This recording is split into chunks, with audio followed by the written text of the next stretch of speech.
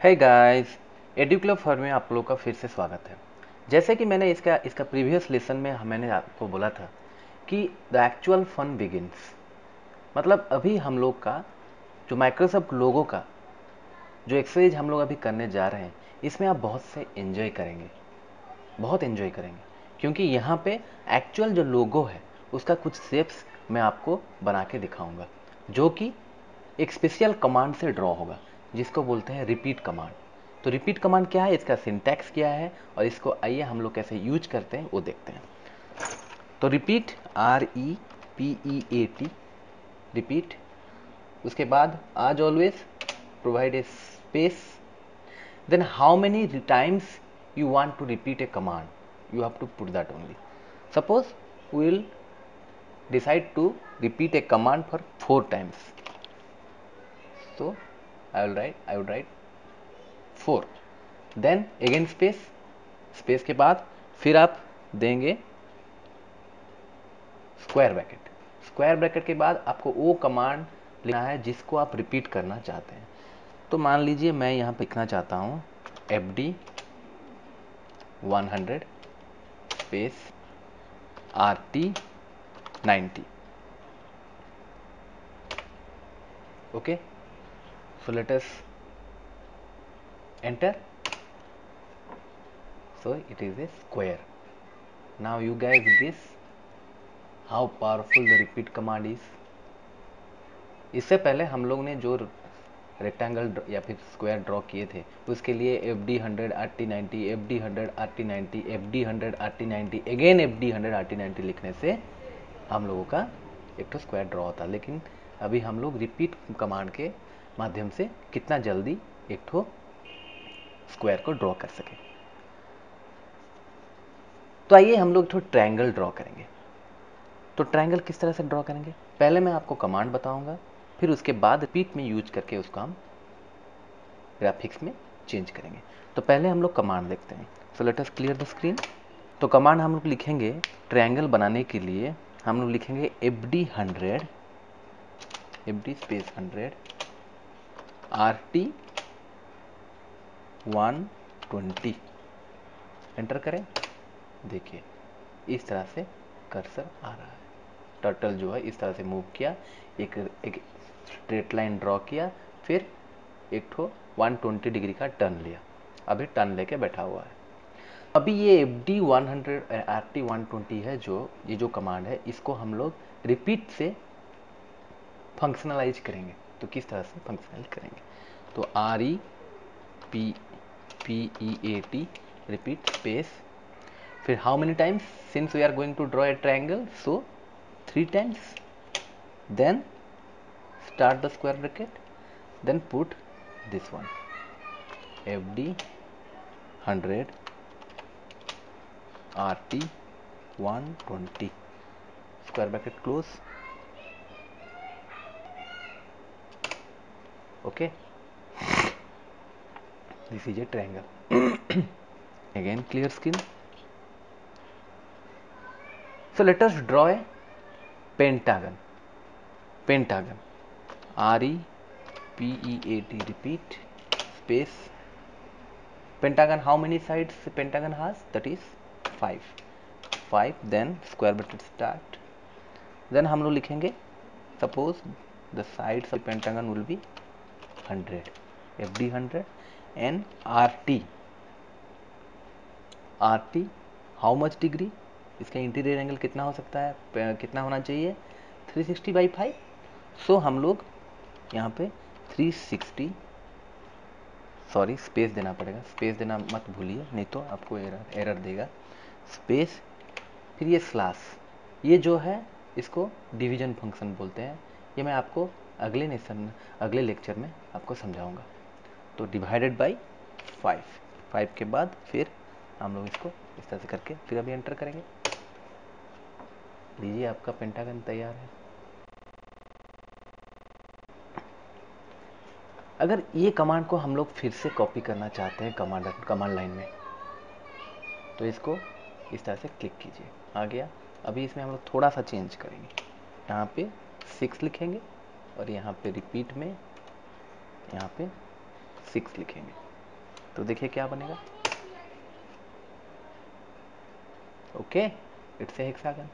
Again you want to draw a heptagon, then again you put the cursor here, as a result of which it will copy to the command line and you will put 7 here and 7 here also and enter. As many times you can do this commands. Suppose you want to draw a octagon, 8, again take the cursor to 7 and make it 8, okay.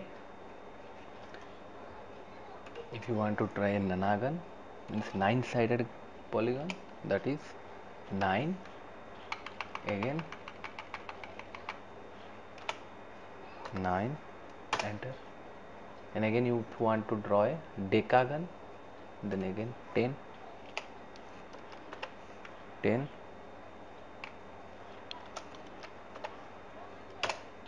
isn't it funny? तो अभी आपको समझ में आया कि repeat command किस तरह से हम लोग कर सकते हैं. तो ये हम लोग पेंटागन देखे, हेक्सागन देखे, स्क्वायर तो पहले देखे थे, हेप्टागन देखे, ऑक्टागन देखे, नोनागन देखे, फिर डेकागन देखे. अभी हम लोग रिपीट के कमांड के माध्यम से एक ठो स्टार बनाएंगे. तो रिपीट कमांड कोई एक ठो कमांड को लेके रिपीट करता है. तो पहले देखेंगे कि वो कमांड क्या है, फिर हम लोग उसको रिपीट कमांड के माध्यम से रिपीट करवाएंगे. तो पहले क्लियर स्क्रीन कीजिए. फिर हम लोग लिखेंगे FD 300 space RT 144, enter.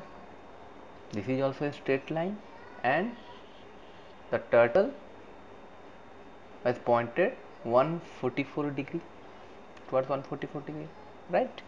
So let us clear the screen. Again we will do the same command, REPAT, using repeat. So you want to create a star, that's why put 5. Star has 5 division, no, that's why you have to put 5. and आप यहाँ पे भी लिख सकते हैं इस तरह से क्लिक करके, रिपीट 5, फिर आप यहाँ से स्क्वायर ब्रैकेट शुरू कीजिए, एंड में स्क्वायर ब्रैकेट क्लोज कीजिए, ओके. अगेन यहाँ पे अगर आप 6 लिखेंगे, सॉरी पहले क्लियर स्क्रीन करना पड़ेगा, CS, फिर यहाँ पे क्लिक करके यहाँ पे लिखें तो ओके. देखिए कर्सर किस तरह से मूव हो रहा है. तो अभी इस तरह से हम लोग इसी हिसाब से बहुत सारे शेप हम लोग ड्रॉ कर सकते हैं. चलिए एक तो कॉम्प्लिकेटेड शेप ड्रॉ करते हैं. उसके हिसाब से हम लोग सीधा मैं लिखता हूँ REPEAT, रिपीट 50, ओके 50, फिर लिखेंगे स्क्वायर ब्रैकेट FD 200 RT 80, फिर again FD 200 RT 90, square bracket close, okay. अगर आप इसको हाइट टर्टल कर देंगे, देखिए किस तरह से हुआ कि नहीं, isn't it?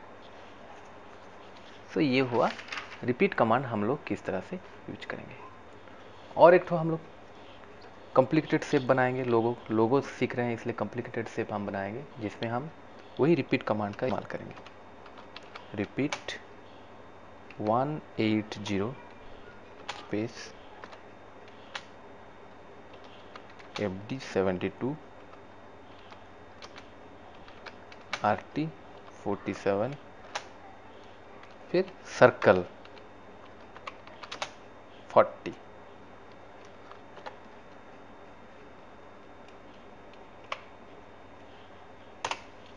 हुआ.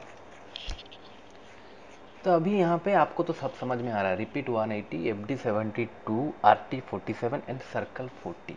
ये सर्कल 40 क्या है?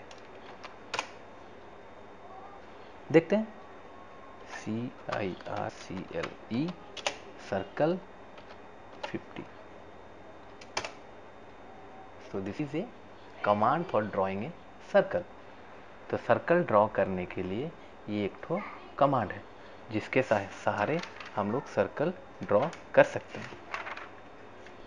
तो अभी सर्कल ड्रॉ करने के लिए हम लोग और एक ठो कमांड लिखेंगे. ये जो सर्कल है ये सर्कल कमांड है. सर्कल कमांड पे आज ऑलवेज आप स्पेस दीजिए, फिर 50 लिखिए.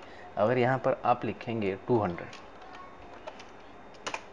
then it will be a bigger circle.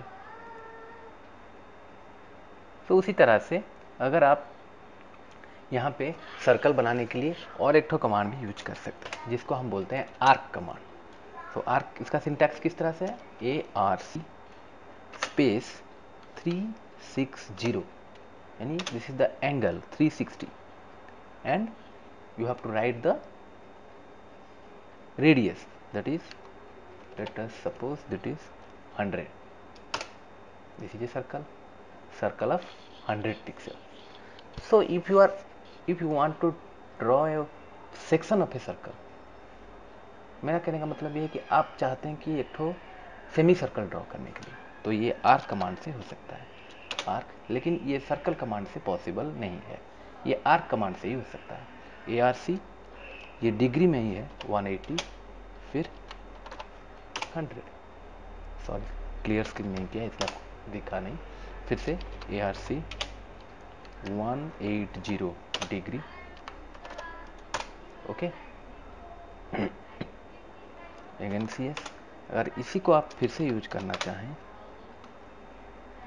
90 100. Okay, so to draw arcs we can use arc. Again आप रिपीट कमांड यूज करके भी सर्कल ड्रॉ कर सकते हैं. तो किस तरह से हम लोग रिपीट कमांड करके सर्कल ड्रॉ करें, देखिए, REPEAT repeat space 360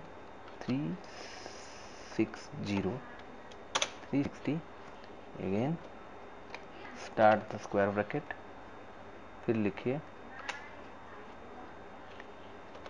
FD1 and RT1.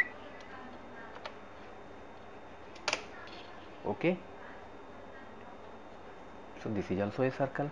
So these are the several ways how you can draw circles. Okay, so you have covered the repeat command and you have draw several circles and we draw also several interesting designs. तो इसी तरह से हम लोग यहाँ पे बहुत कुछ बना सकते हैं माइक्रोसॉफ्ट लोगो में. तो ये जो आप लोग अभी तक देखे,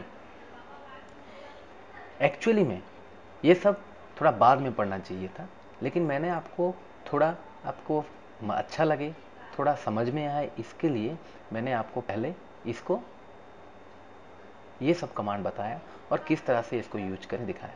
तो अभी लगता है कि आप लोग थोड़ा बहुत MS लोगों के समझ गए हैं. तो अभी हम लोग उसका इंटरफेस के बारे में थोड़ा ब्रीफली जानेंगे, क्या है, क्या क्या है, कहाँ कहाँ पे है, किसको क्या कहते हैं, उसका जो नोमेनक्लेचर है वो सब हम लोग देखेंगे. तो देखने के बाद ये हम लोग नेक्स्ट सेशन में शुरू करेंगे.